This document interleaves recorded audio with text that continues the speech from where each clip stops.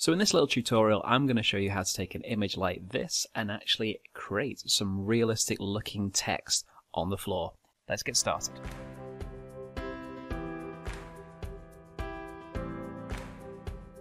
So let's start off with our image. Now in terms of what image you should choose, it's got to be somewhere that you would realistically expect some sort of text or sign to actually appear. There's no point necessarily writing it in the sky. So this is why roads, pathways, things like that are really, really good. So this is kind of why I've chosen this image. So first off, we need to create a new layer to put our text on. So that's really, really simple. In Photoshop, we're just going to go up to Layer, New, and Layer. So we'll just call this layer text for now, because this is where our text is going to be. Now we need to add our text, so we're going to use the text tool on the vertical toolbar, and we're going to draw out the area for where our word is going to go. I think what we'll do, we're going to centralize it.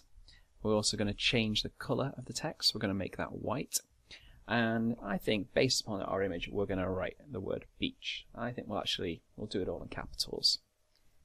So it's maybe just a bit of a cute little sign just to alert people exactly where they are. Not as if they wouldn't know with a photograph like that. Again, it's also worth making sure you get the right type of text. Look at kind of the types of fonts that people use, or even do a little bit of research as to what fonts are used for kind of road paving signs and things like that. So just for the matter of this tutorial, I'm going to make it nice and bold, make it nice and big, and we'll keep it there. Okay, so once you've written your word, it's now a case of actually changing the perspective of this word to actually match the perspective of the photograph, because it looks fantastic here with it all being nice and flat, but it actually needs to lie down maybe a little bit lower to follow that same point of view as the photograph underneath.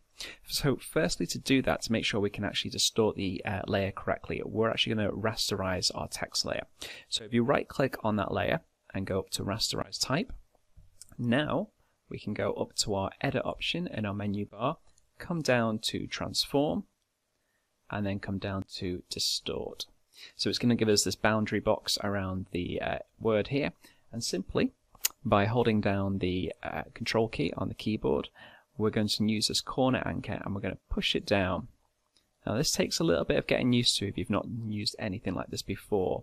So just take it slowly, just move it point by point. It's generally the corner points that you're actually going to be using, and again normally the top ones, but that just depends on the perspective of your image and which angle it is.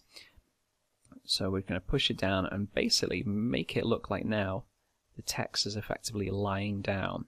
Now we can put our mouse in the center and just move it around a little bit more, but ultimately we're just trying to get the perspective right so it looks like it's actually been written on the floor. So I think we're pretty good there. Okay, so the next step is now to actually ingrain it effectively into the path here, because it looks lovely, neat and clean, but that's not always the case. You get people walking over it, it wears after a while, so this kind of white color tends to go a little bit grey after a while. So we can find our layer styles by double clicking on our text layer.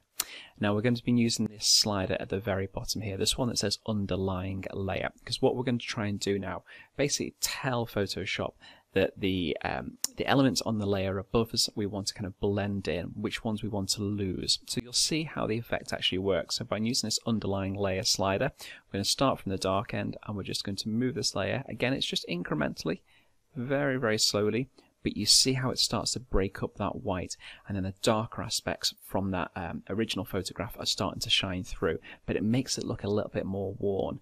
Now you may want a little bit less of that, you may want more of that. It really depends obviously to the degree of the effect that you're looking for, but I quite like having it about there. Maybe move it a little bit closer in there, but ultimately once you're happy, just press OK. Now you can take it a little bit further if you think it looks a little bit polished still.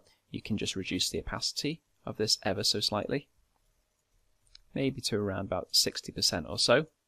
But there we go. We've created our word. We can still move it around in the frame a little bit more, but you can see it already. It carries the grain of the tarmac underneath. It has the clear wordings. It sits nicely. The perspective matches the photograph.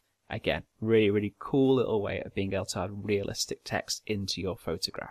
Hope you've enjoyed this tutorial. Keep looking out for iPhotography for more. Thanks for watching.